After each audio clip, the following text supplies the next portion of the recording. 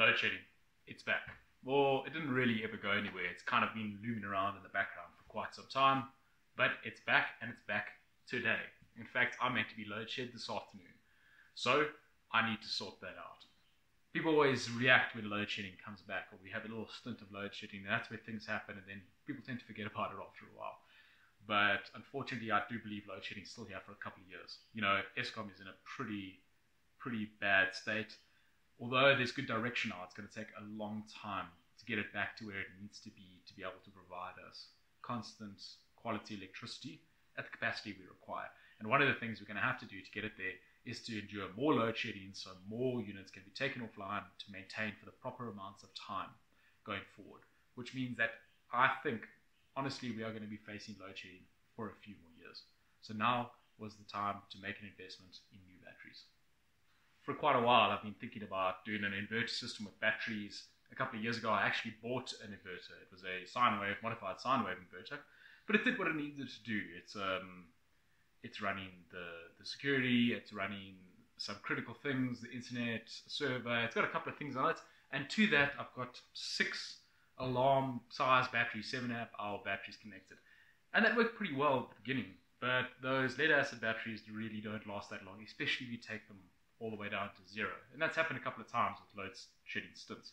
It used to make it 4 hours, now it's down to 2. And it really doesn't have a lot of load on it. So I've been toying with the idea for quite some time to put on bigger batteries. I've looked at big lead acid AGM batteries, I've looked at solar batteries, I've looked at flooded lead acid batteries, I've looked at all sorts of options. But what I've eventually settled on is biting the bullet and going lithium ion. Now, lithium ion batteries are more expensive. However, they give you a lot more usable capacity inside the battery. So where you've got maybe a 100 amp hour lead acid battery or AGM battery, you can use at most 50% of that battery, and immediately that's already going to reduce your life cycle of that battery significantly.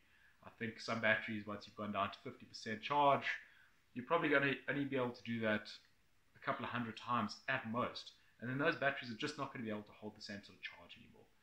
So lithium-ion batteries will allow you to take the battery potentially all the way down to 0, but you sort of want to operate it at the 80 to 90% capacity.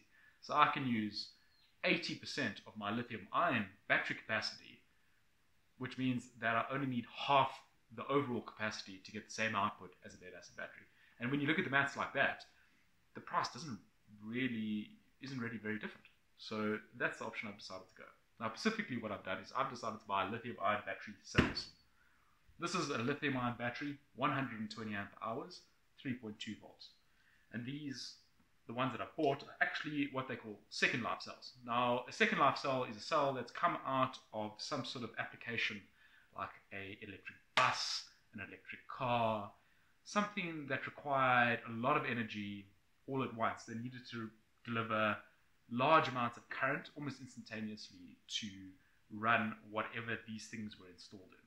Now, they can only do that for a finite amount of time, and then their ability to deliver those high currents sort of deteriorates to a point where it's not really useful anymore.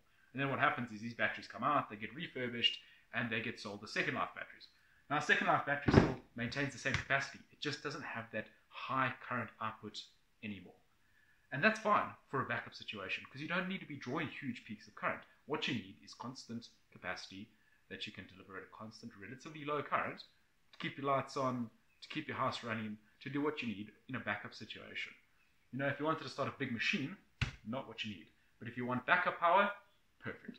They're a little bit cheaper, and they're available locally in South Africa. There are a couple of people importing them, and they're relatively well priced, especially when you look at it compared to an AGM battery, we need twice the capacity. Now, my inverter is a 24 volt inverter, which means I need 8 of these batteries in series to get to 24 volts. The higher your battery voltage, the lower the current that you draw out of the batteries. And the lower the current you draw out of the batteries, the better it is on their overall lifespan. And that's what you want to do. So you get 12 volt inverters, which is fine, but you are going to hammer your batteries a bit harder unless you have a lot of batteries. And as you go up, 24 volts, then the next one up that's pretty commonly used is a 48 volt inverter.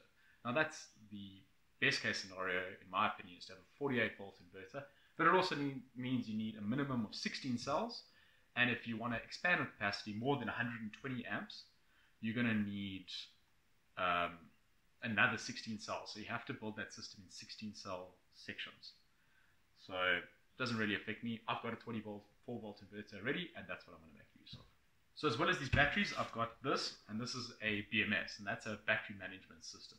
And what this does is you connect it to your battery pack. Firstly, it limits the charge and discharge current of your batteries. I've bought one that's got a 30 amp charge and a 60 amp discharge limit, and that's more than sufficient for my needs and my inverter capacity or capabilities. The other thing it does is it monitors each one of the cells individually and balances them to make sure that they're all sitting at the correct voltage all the time, so you can get the best possible output from your batteries, and also you get the best possible lifespan. Now, a second life battery like this has probably got a lifespan of around 2,000 cycles. So it's 2,000 discharge charge cycles. Now, that's not a full discharge. That's even a partial discharge and recharge. But that in itself is pretty good. It's almost, well, it's more than 6 years. So that is completely fine. And after those 2,000 cycles, this battery will still have 80% of its total capacity left, which is perfect. So in reality, in terms of a normal use case, the expected lifespan of something like this is at least 10 years, even though it's a second life battery. And that's why I chose these. Now what I'm going to do is I'm going to connect these all up into essentially one 24 volt battery. I'm going to connect on my BMS system, and then we're going to install it in the house. So these are my 8 battery cells. Now I've tested them all, and they're all showing about 3.28 volts, which is exactly what they should be. And I'm going to build them into a configuration that kind of is this shape. And I think that this shape is a good shape because it's going to fit in both locations I've identified where this could potentially go. One thing I'm just trying to decide is how to connect them, or how to get them to stay in this shape. And I think what I'm going to need to do is tape them up with a bunch of masking tape to make them into one solid thing. So let me just check that. The other thing I've got here is the way I'm going to connect these batteries together. I've got these little plates or connectors. They're made out of aluminium, and these things can either fit like this, that way, or they can go hopefully this way, and it looks like they will fit that way, although not necessarily straight, but that should be fine. So let me try and get these into the right configuration first. You want to alternate your poles, because remember we're connecting this in series. So here's the positive, that's the negative, positive, and here we're going to connect it like this. We want a negative here, positive, and we're going to connect it all the way down. And at the one end, we'll just bridge across and do the same thing up, and then we'll have 2 terminals at the end. We will connect our battery management system and our outgoing cables.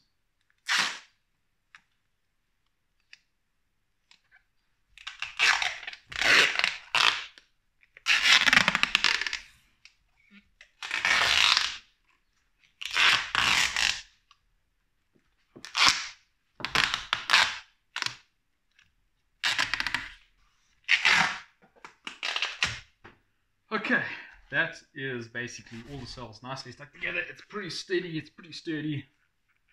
but in total weighs about 22 kilos, which is not too bad when you compare it to a lead-acid battery, which would probably weigh, for a 100 amp battery, around about the same weight.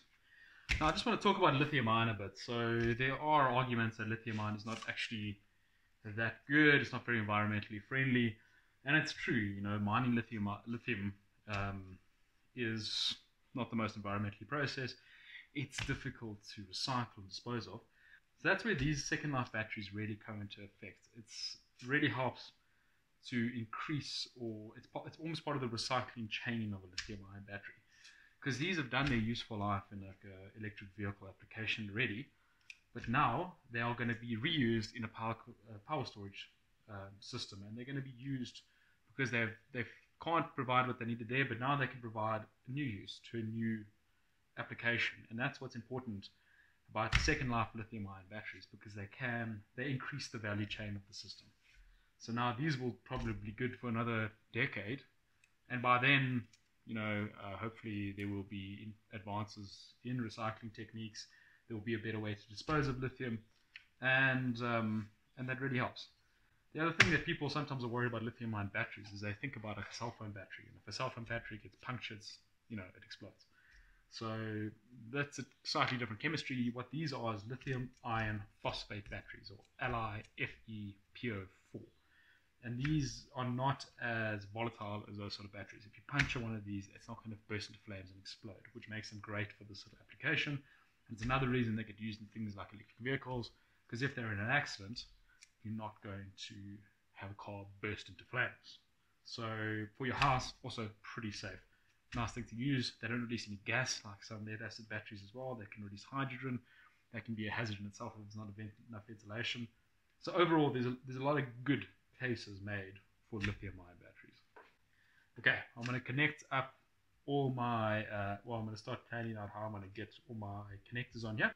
Also got to connect up all these lines. So if you look at your BMS, it actually counts, I think, from the bottom where this guy plugs in here. And this is obviously your negative. That goes onto your first negative point, and then you got to count the 8 cells. And all these red lines go to the positive battery cells. So this goes on to the first positive, second, third, fourth, fifth, sixth, seventh, eighth. And these guys connect in line with your negative and then out to your supply. And that's how you control the charge and also how you manage this battery pack. So I'm going to do that at the same time. What I'm going to do is I'm going to use these guys like this, put a bolt in, and between this bolt and this guy here, I think I will put the lug. These are the lugs that I'm going to use. And the reason I'm going to do it between these bolts and not underneath is because I want to maximize the surface area of this link with these, and I don't want to just delimit it to that little space there. So I think that'll be a better way to do it. So I've got lugs, I've got bolts, I've got spring washers, so we can make this nice and secure. So I don't really have a nice crimper for this, but I'm going to make a plan. I'm just going to strip these wires a bit further back, and then I'm going to put on the lugs. Now these cables are not really delivering a lot of current. They're more for monitoring each cell and balancing it. So it monitors voltage, a little bit of current. Your main charge is coming through your BMS, through the batteries as a complete system. Another tip I'd like to give you, if you're doing work like this and you need to use these lugs and you don't have a proper crimper, or even if you do have a proper crimper, buy spares. You don't want to bugger up one lug and then not be able to finish your job because you don't have a spare lug. Always, always, always buy spares. Nuts, bolts, lugs, anything you're working with. Make sure that you have spares. Made all my connections. Now we're ready to start hooking up these cells. Now what I'm going to do is only at the end I'm going to connect up the main battery leads, and before I do that I'll put the final terminals on the end, tape them off to insulate them, and then I'll make the connections. We don't want to accidentally cause a short, and also we just want to make it safe until we're ready to actually do something. Okay, so I want to make this relatively neat, and what I think I'm going to do is sort of run the cable something like this. I don't know, maybe towards me. Work it out as we go. There we go. And there's our battery, and there's our negative and our positive terminal. So if I just measure this, it should be 24 volts. Quickly do that. Okay, cool. 26.2, and that's what we would expect for the battery. It's fully charged.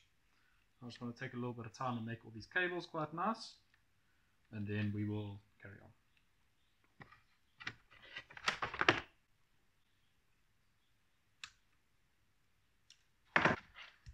Okay, that's looking nice and neat. Let me just do something around the edge here. In the meantime, I just want to go through and just make sure everything's nice and tight.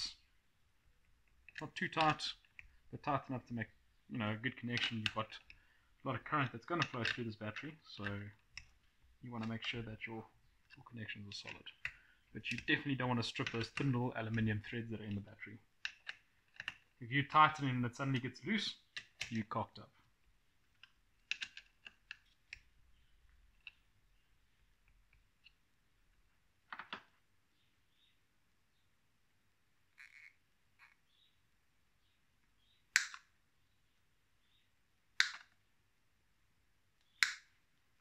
Okay, ready for the battery management system. So this guy can now plug in here, which is cool. And then what we're going to do is connect up these cables. Now, the way these cables are, you got a B plus, or B minus rather, that goes onto the battery negative, which is this one here. And then you've got a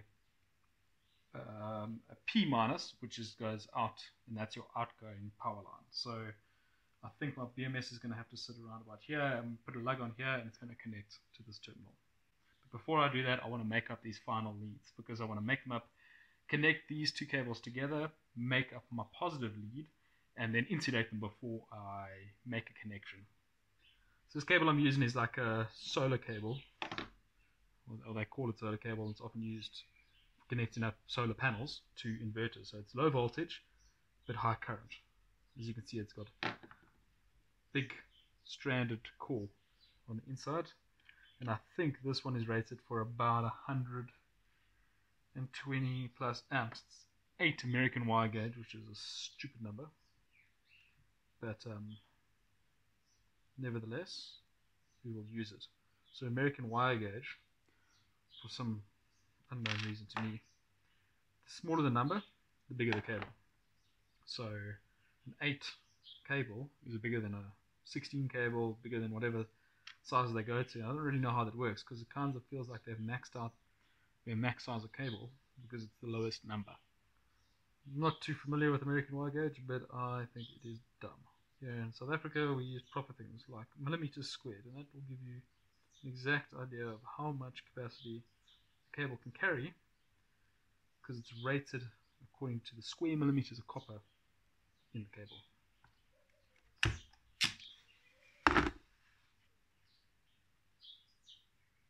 Perfect. Put some tape around there right now before I forget and before we connect it onto this battery. Now with all the lugs put on, it's time to just make the final connections. So like I said before, this goes onto the battery side, and then this goes out. So what I want to do is just connect up my outgoing battery lead in the meantime. What I'm going to do to do that is I'm just going to use a bolt and washers on either side of that bolt, just to make a nice good connection between those two cables, and then I will tape it up nicely.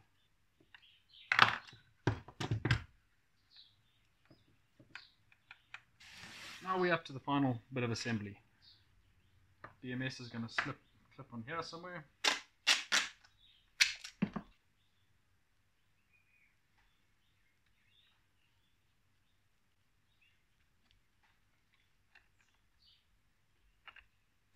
And there you have it. 120 amp hour, 24 volt battery pack, connected and ready for use. So now it's time to connect the inverter. This is my inverter. It's a Sanevo. It's something I bought a couple of years ago from one of my work suppliers actually. Now this is very similar to the ones that you get all over the place in those power carts. Mesa sells hundreds of them, I'm sure. You get them all over the place. And these, I mean, the guts are pretty damn similar. It's got the same specification. This one's physically just a little bit smaller, but when I bought this, it was less than half of what they cost now. Obviously, with all the increased load shedding, prices have just skyrocketed. So I'm going to connect this onto the back here, and then we can plug in the inverter, power up something, switch off the power, and see that the battery pack is actually working. Okay, so I've connected up my battery to my inverter, I've connected power, and I've connected this load, and as you can see, it's all on, the inverter's on. So what I'm going to do now is remove power from the inverter, and the light shouldn't go off.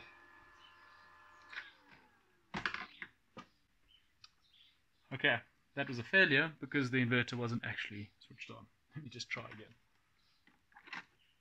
Power on, inverter on. Okay, now the inverter is actually on. So what I'm going to do is now unplug, and we should keep the lights on without any sort of flickering. There we go. Now we're running off batteries. So we can see that the batteries are working. I'm not going to try and run them down now. This is a tiny little light, it's only 30 watts. But at least we can see that our connections are all working. So the next step is to switch this noise off, and then we'll talk. So as it is, this is a backup solution. This battery bank as is, with this inverter, which is a 2400 VA inverter, it's about 1.4 kilowatts, that it can deliver at a peak. This should keep my house running with essential lights, TV, internet, all that sort of stuff on for close to 10 hours, I think.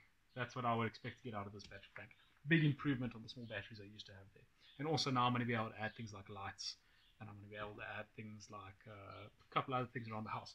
So you can do whatever you want with this now. So you can put this in a cabinet, you can put it in a box, you can make a little setup for yourself, put it somewhere in your house and just plug what you want into it. For me, what I'm going to do is I'm actually going to install this somewhere in the back of a cupboard. I'm going to install this in a cupboard. It's where it used to be. I'm just going to put the new batteries there now. And then I'm going to run the essential loads I used to run, which with the security and the internet and the routers and things like that. And then I'm also going to connect in some essential plugs. So I'm going to run new plug circuits from the inverter to where I need essential plugs. And I'm also going to run lights. And I'm going to do the same thing with the new circuits. Now, I'm not going to really show you that detail, because I'm not going to be here telling you what you can and can't do and what you shouldn't do. You know, there's things that you can do which are fine, maybe not 100% legal, but fine.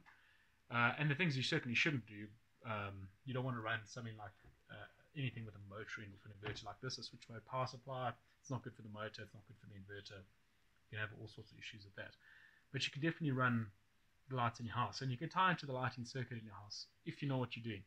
Now, if you don't know what you're doing and you're not comfortable with electricity, I definitely wouldn't recommend you doing that, and rather get a professional in to make those sort of connections for you. But as a standalone system, this will work perfectly. For example, you could put this inverter and battery pack next to your TV somewhere, plug in your TV, plug in your DSTV, plug in your internet, whatever you want, directly into the inverter, and when load shedding comes, nothing will change.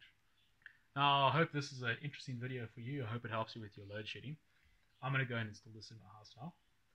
If you've got any comments, questions, let me know in the comments. If you like the video, consider giving it a like and consider subscribing to the channel. Until next time, stay safe.